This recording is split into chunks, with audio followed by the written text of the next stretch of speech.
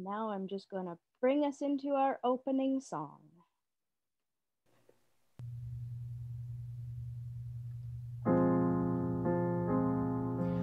Find a stillness, hold a stillness, let the stillness carry me.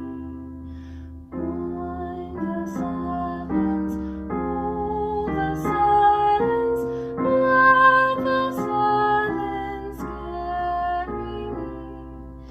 In the Spirit, by the Spirit, with the Spirit giving power, I will find true harmony.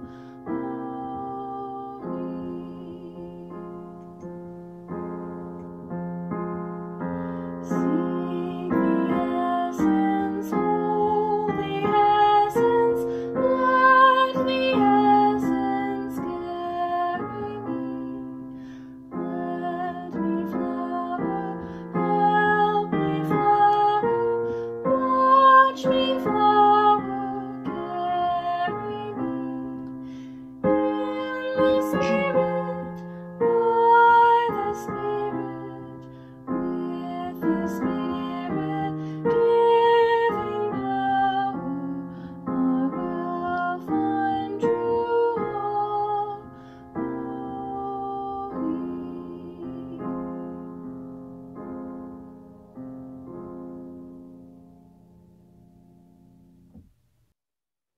At the beginning of a Westwood service, whether in person or online, we pause to affirm that the land where our building and many of us gathered here this morning resides has borne witness to thousands of years of Indigenous history, culture, and spirituality, and continues to do so.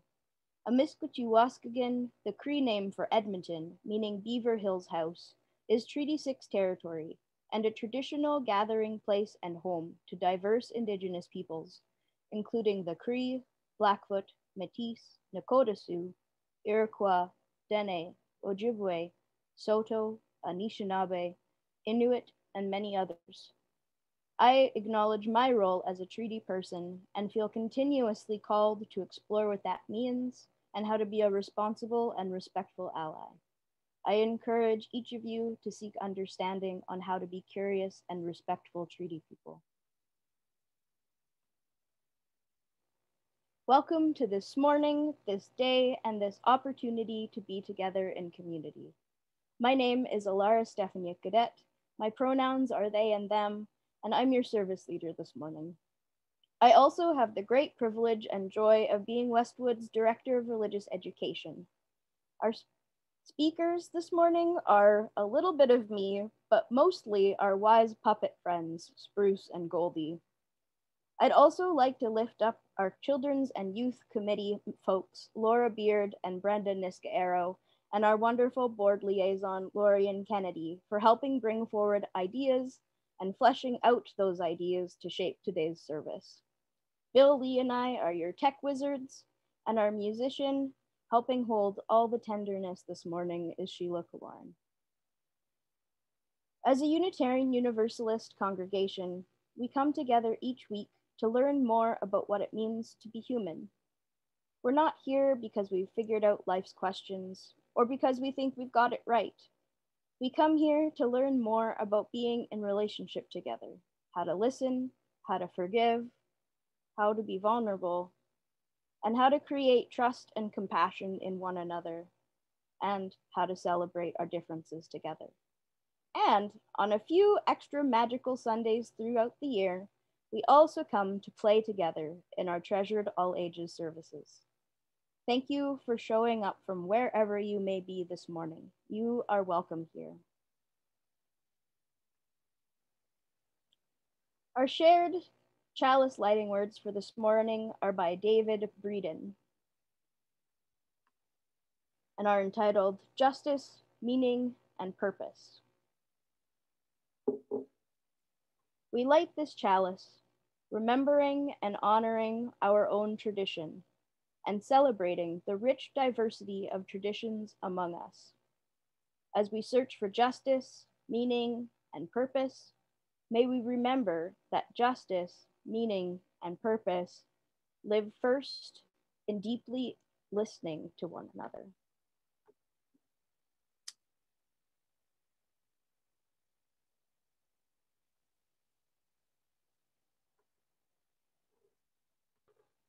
Goldie, Goldie, Goldie, guess what? Guess what? Guess what? What? Spruce? I can finally show you the thoughtful place, and I'm so excited to share it. Oh, that's lovely. Yeah, and it's your first time here, and come on, I really want to share it with you. Come on, come on. Who's not listening in the thoughtful place? Spruce, is it you? I didn't hear what Goldie had to say, did you?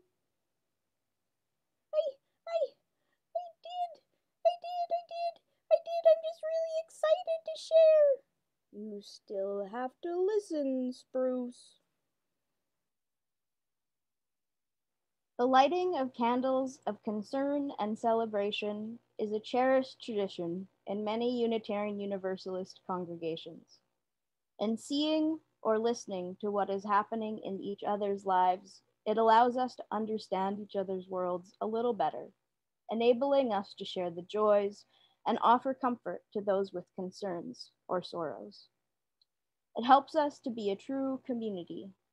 You may now type your candles into the chat as Sheila plays us a beautiful piece by Johann Sebastian Bach.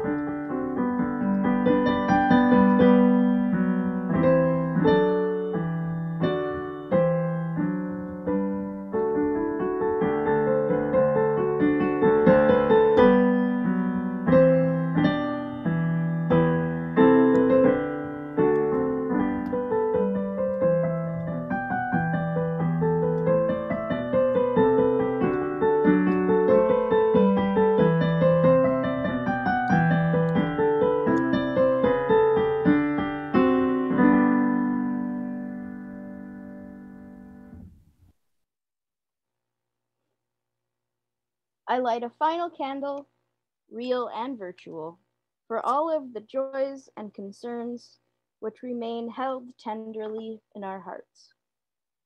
Now please join me with your mics muted in repeating our affirmation.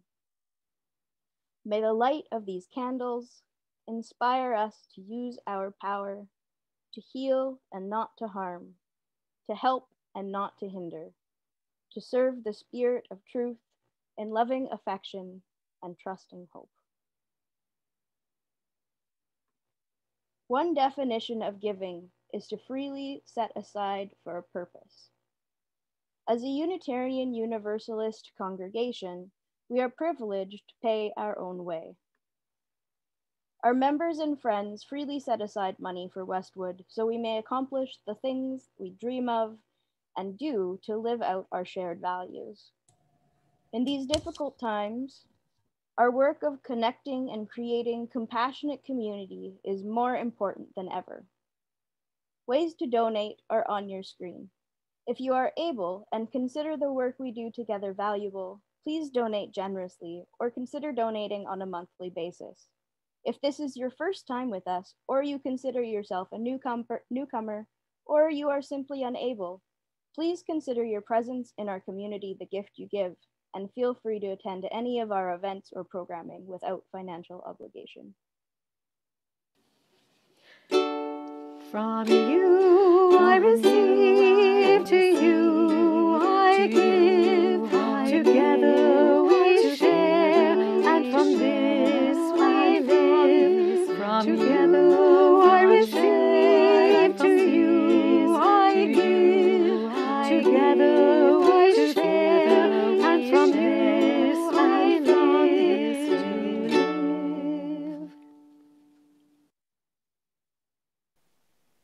Hey Goldie, I felt like I wanted to check in with you after what I saw happened in the thoughtful place. You look like you might be upset. Are you okay? Well, not really. It's really hard being friends with Spruce sometimes. Yeah, Spruce gets pretty excited pretty easily. I can understand that. But I feel like it's more than that, isn't it? Yes, it is, Ilara. Sometimes I feel like I can't say anything at all because Spruce doesn't let me finish speaking. So it's really hard to say what I want. Yeah, I can understand that. I've definitely had times where I've had people talk over me, and it can really hurt my feelings because it makes me feel like I'm not being heard. Is that how you're feeling right now? Yes, very much so. And also just sad because I wanted to say that I had already been in the thoughtful place once before and felt like it was really special. Yeah, I understand. Spruce was cutting you off because was so excited, wasn't Spruce? Yes, it was very, very hard to say what I wanted to.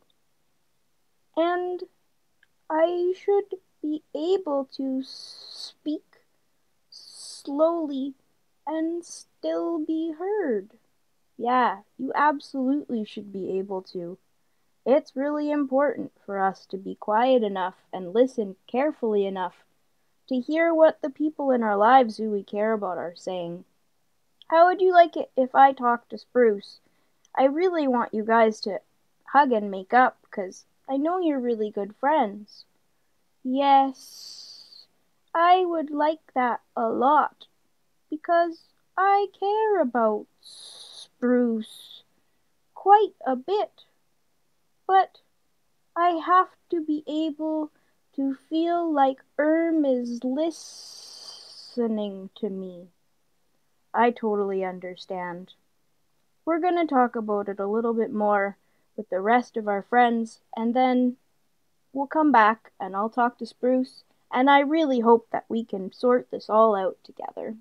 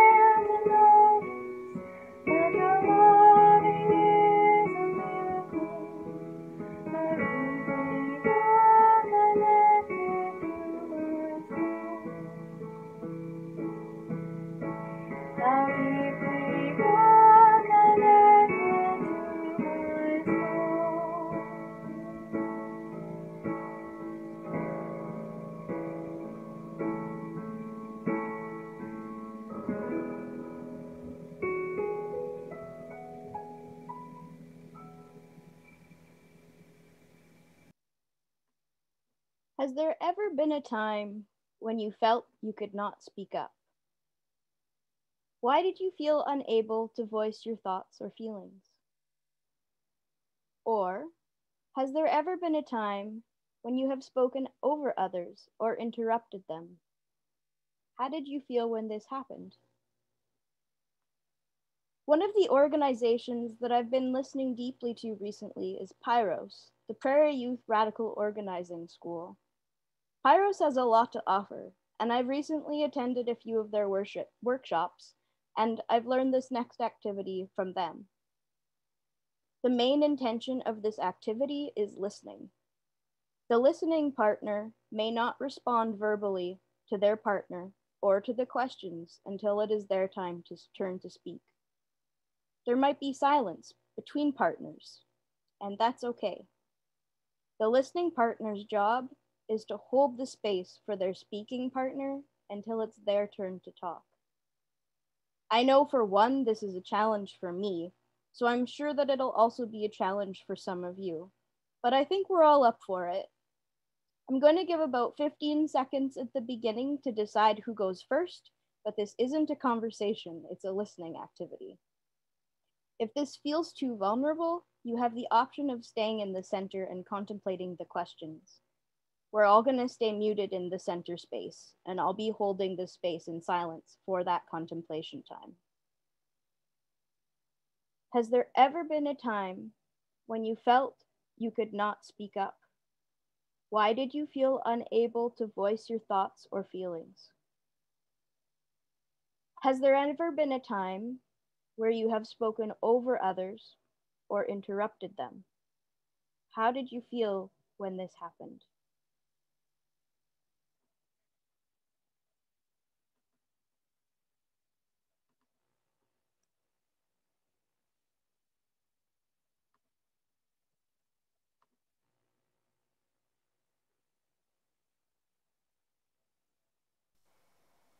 Hey, Spruce.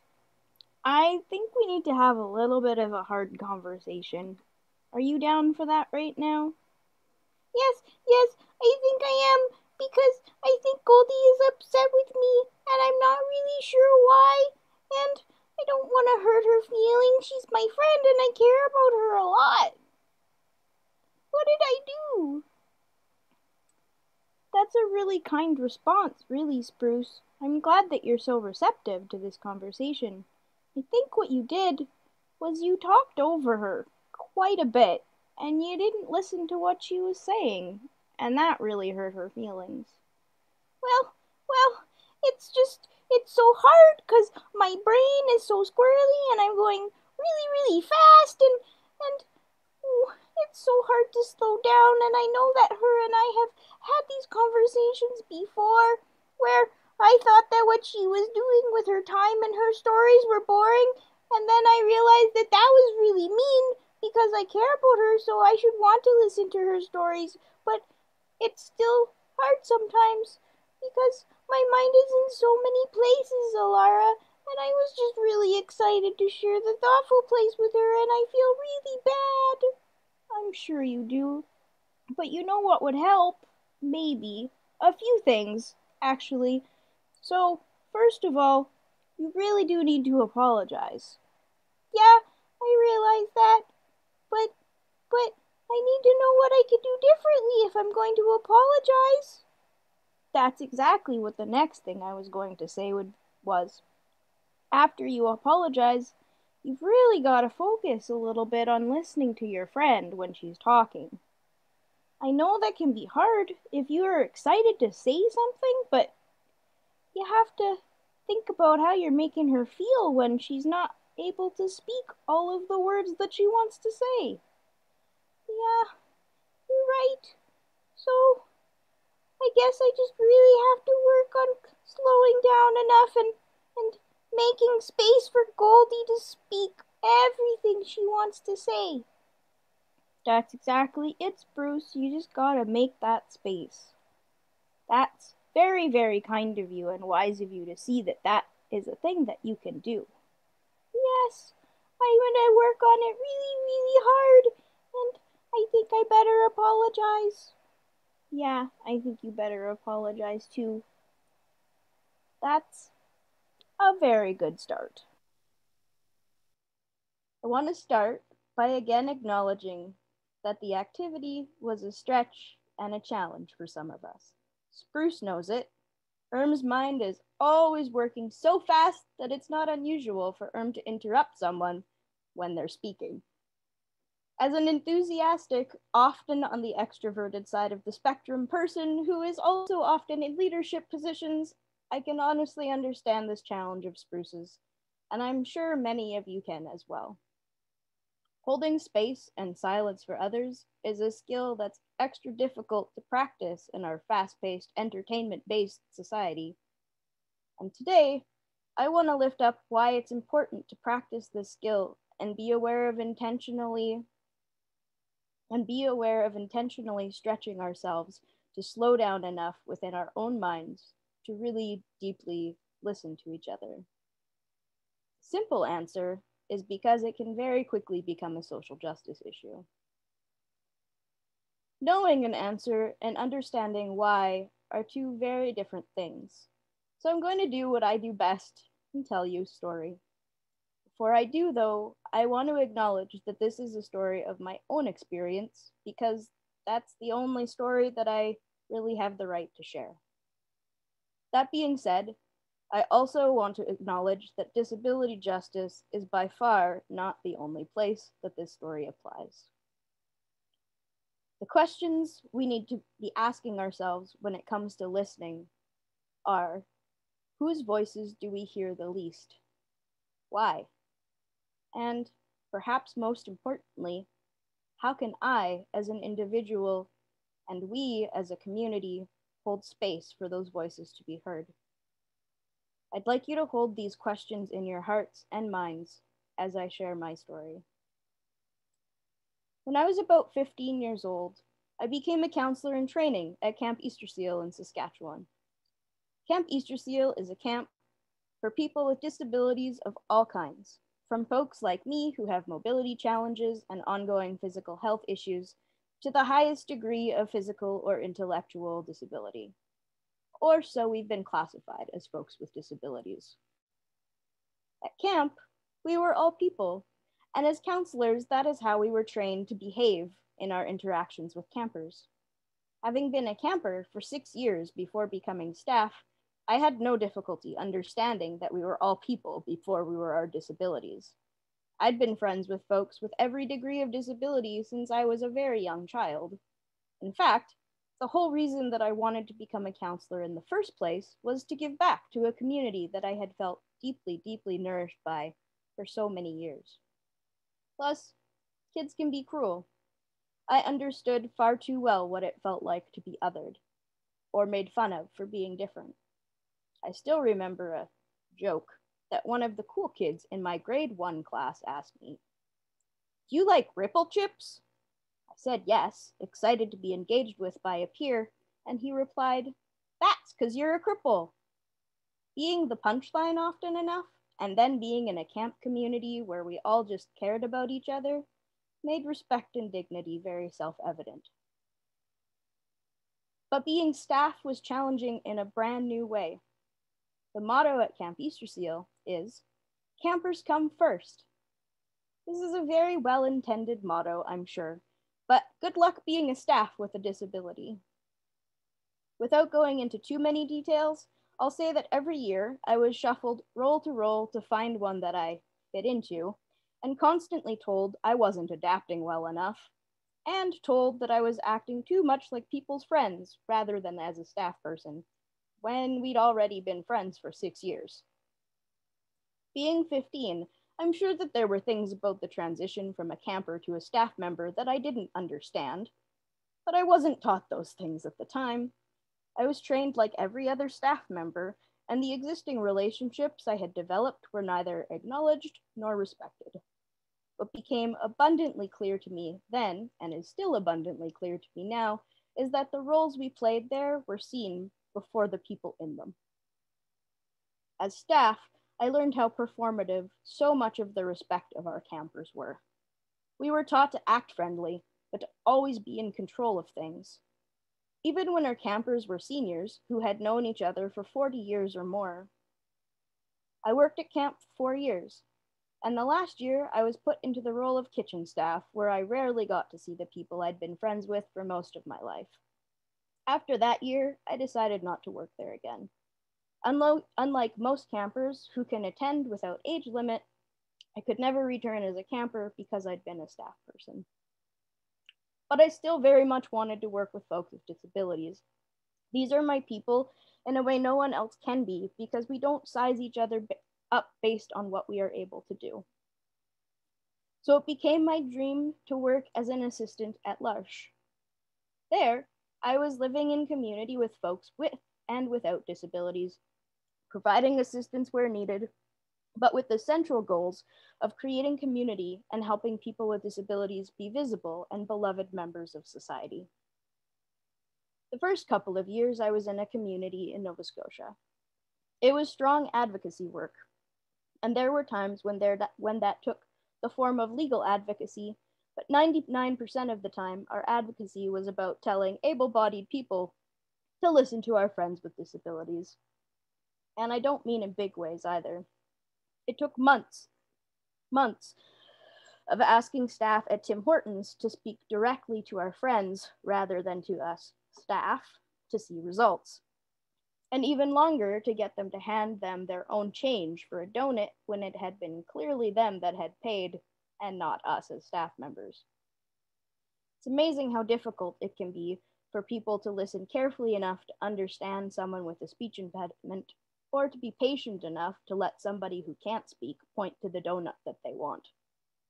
It made me very, very angry that my friends were treated like they were invisible in their own hometown. But of course, to make any different, the only response to a staff is a kind, polite, "Oh, I'm not ordering today, my friend is. Could you please ask them what they'd like?"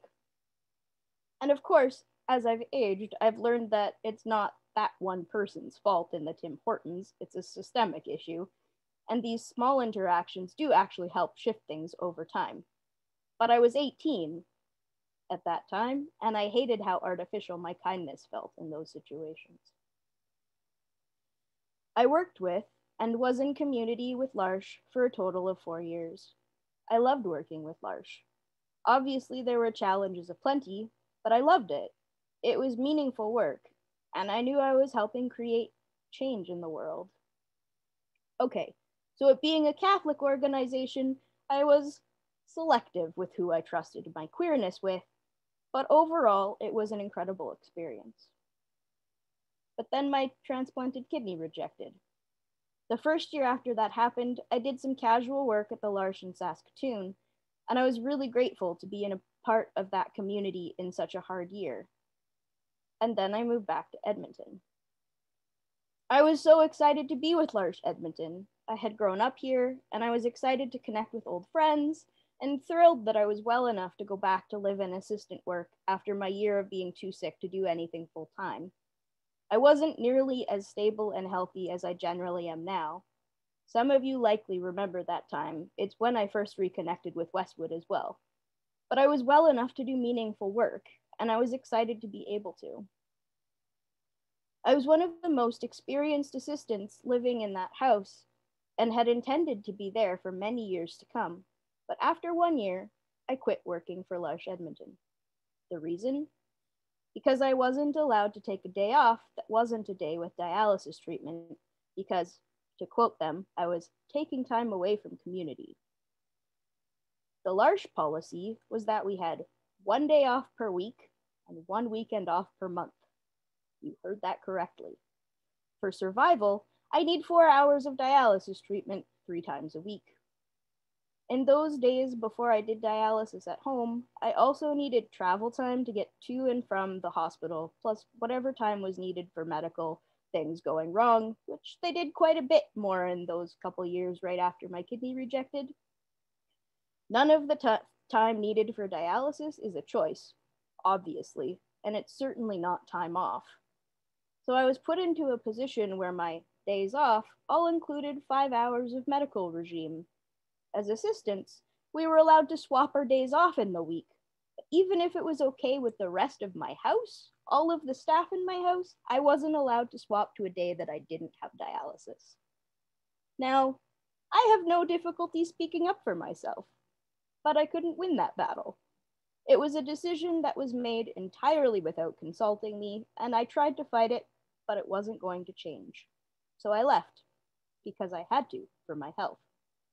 In a community intended to help integrate folks with disabilities into society, nobody was listening to my needs in any way. Developing the skills to listen and hold space for each other and for marginalized voices is a justice issue.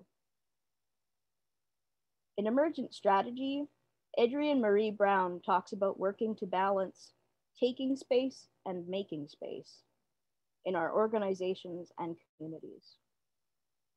I love our community so deeply. And I'm a person who has always spoken up for justice when I'm in the position to do so. And I haven't discussed disability in a sermon for the decade that I've been a part of this community until today.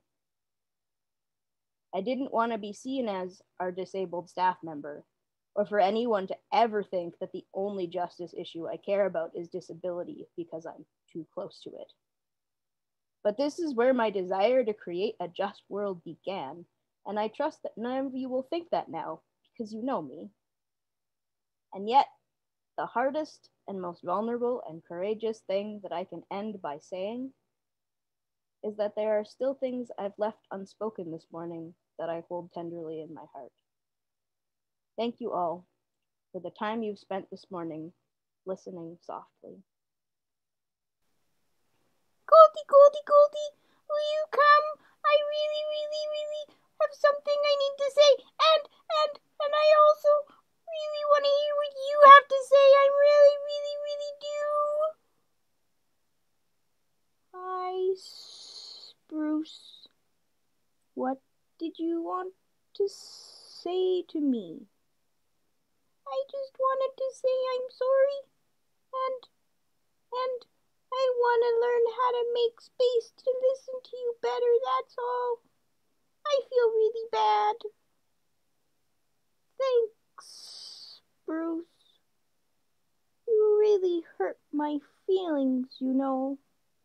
But I will definitely forgive you because I care about you. And maybe now that you're listening and showing me how much you care, I'll feel much better. I really hope so. I'm gonna try really hard not to talk over you and to slow down a little bit. I mean, not all the time because I'm still a squirrel and I still talk fast, but I won't talk when you're talking. That's very kind, Spruce. Then I'll feel brave enough to say everything that I want to say. Yeah, and I want to hear what you have to say. I just have to work on keeping my own mind still enough and slowing down enough to really hear you. But that's what friends are for, right, Goldie? Yes, Bruce. Friends are for listening. Thank you so much for hearing me. You're welcome, Goldie. I'm glad we're friends. Me too, Spruce.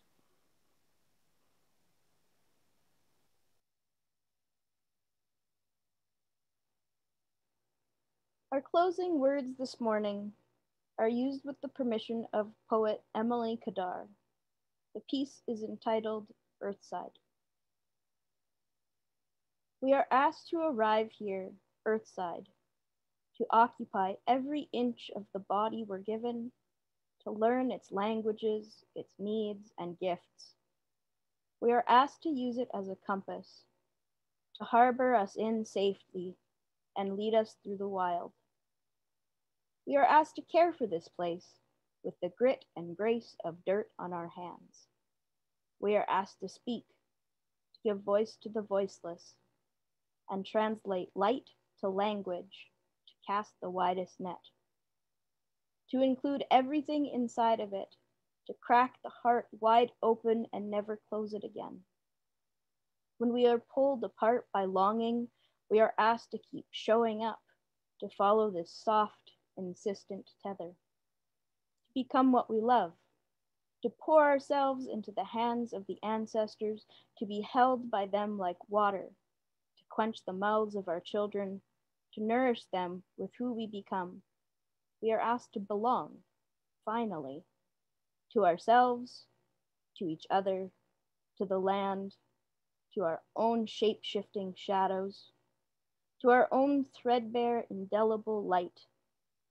We are asked to belong to the old tales that brought us here, and the new ones that will keep us alive. We are asked to belong to the great turning wave of this time and this place. We are asked to puncture our breath with both sorrow and praise.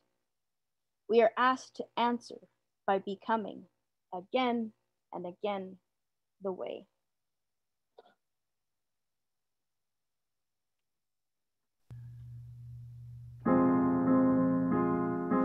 Building bridges between our divisions, I reach out to you, will you reach out to me?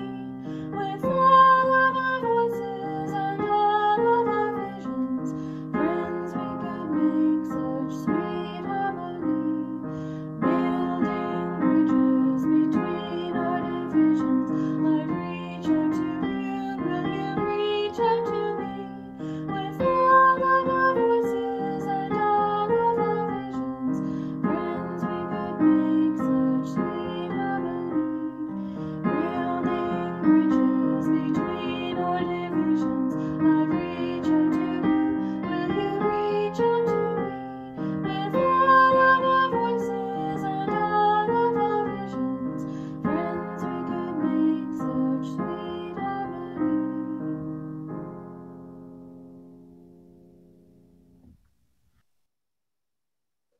Thank you all so much for coming this morning. I'm going to lift up that next weekend, next Sunday, is our service with Reverend Anne, a willing spirit.